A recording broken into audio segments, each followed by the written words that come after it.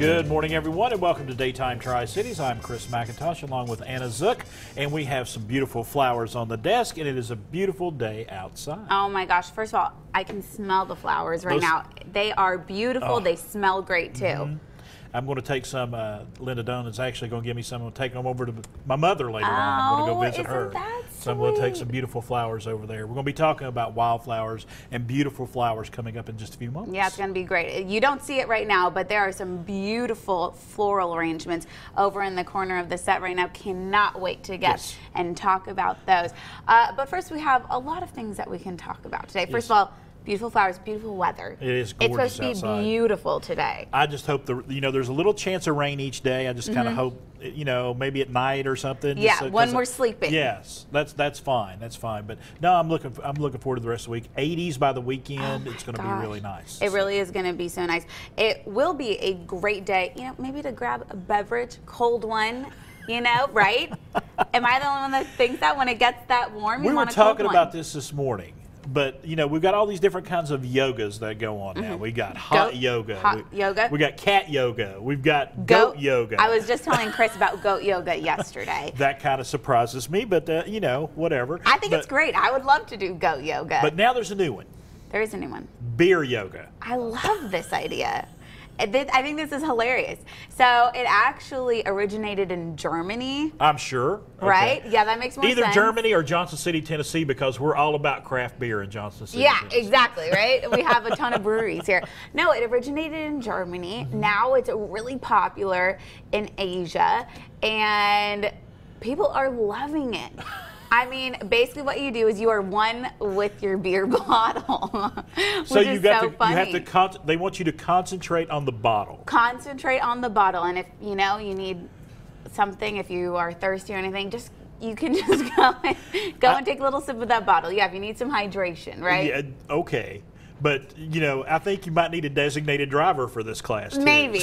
But, I mean, let's be real. You're not having 4 beers. Yeah, but still. You're having one. Be careful out there. Yeah, we were talking about this earlier today, and one of our coworkers said, it's a little counterproductive, isn't it? It is a little. A little bit, yeah, because there's most beers, a lot of calories there. Right, exactly. And when you're doing yoga, you're not really thinking about adding on the lbs from drinking the beer. I love the lady that, they're doing they're sitting up and they're taking the bottle and taking a drink.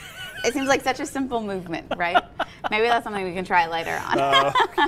Another really viral video going around today. I know you're a huge sports fan. You like baseball, right? I love baseball. Played baseball in high school, loved it. Really? Yes. Oh my gosh. Well, we are in the middle of baseball season.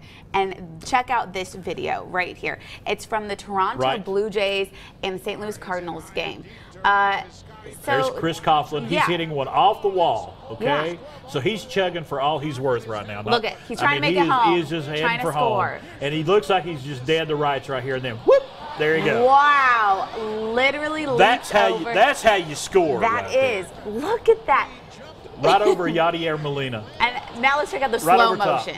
There you go. Right there. I'm surprised he didn't break an arm, separate a shoulder, hurt his neck, something. He walked away. He just stood up and walked away. And he scored. And if you didn't notice right there, it was already 2-2. So it was tied. It's a big game. Yeah. And the Cardinals are good, right? And so the Blue Jays aren't bad. No, the Blue Jays actually ended up winning that game. They won 6-5.